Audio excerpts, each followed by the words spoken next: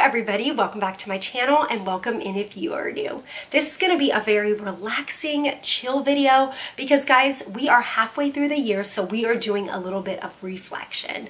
In the beginning of the year, I know I made goals and intentions for this coming year, so we're going to just go over those and just check in, see how we're doing. And guess what? If you are not doing the best in all of your goals and your intentions, girl, we have 6 more months. We can improve and we can make better. And there is no better day to start improving than the present. But let's start with my first goal and intention that I made for this year was to start each day with a good sweat. And we have been doing that. I work out 5 days a week, so not quite 7.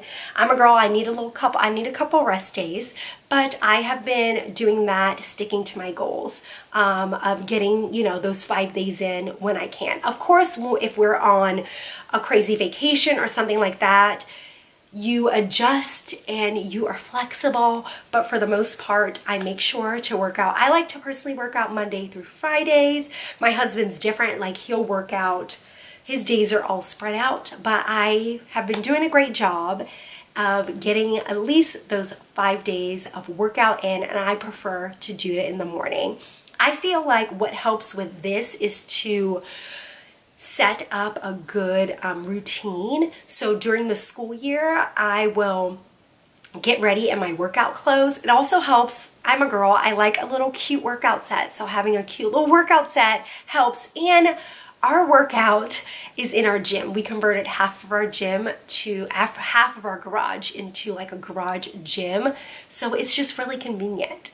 But even if you are doing videos on YouTube or, have something that you like to, you have a Peloton or any of those bikes, just getting a good sweat in, even if you are walking around the block, girl, whatever works, wherever you can get in. Maybe it's 30 minutes, maybe it's 45, maybe it's 15, but starting, just having a good sweat, a good workout, implement it into your day will just set you off right. So love that, and we're just gonna keep continuing that into the rest of the year. Next thing is implementing and incorporating daily devotionals. I actually do 3 each day, and this is something that I started this year, and I absolutely love it, guys. It's a little bit of quiet time. I keep them in my nightstand, so oftentimes I do it even before I have stepped foot out of the bed. I just kind of roll over, grab them, and I like to do them. But the ones that I am reading are Daily Light for Women. This one is more biblical written, so sometimes I have to reread over a passage just to take it in and to really understand it. But I love this one. This one, love it, In God's Presence.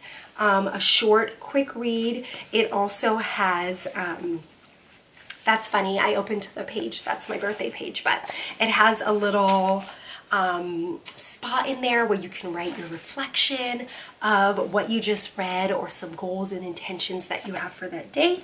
And then this is also a very good one, and I love it because it is written by different biblical figures, and I just love everybody's different take on a particular passage or word. So love this one as well.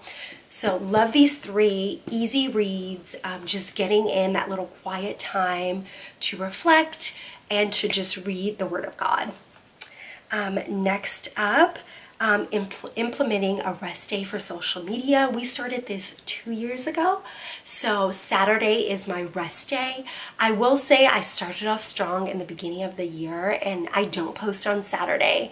I try not to scroll, but as we've gotten into the latter half of the year, somebody will respond back to something, and I will respond back to it, and I need to just let it be and wait until the next day, Sunday. It's only one day, like, everybody's gonna be okay. So need to get better at this. These, sometimes your intentions, we're not doing the best, but we have 6 more months to improve, and there's no better day to start improving like the present day. So need to work on that a little bit, but I have done a good job with not posting on Saturdays, and it is such a relief and like kind of, I know social media, when you have YouTube and that stuff, social media kind of go hand in hand, but it's been nice to have that little bit of a rest. The next one is continuing to cozy up our home. You guys, Rome was not built in a day. Nothing is usually built in just one day.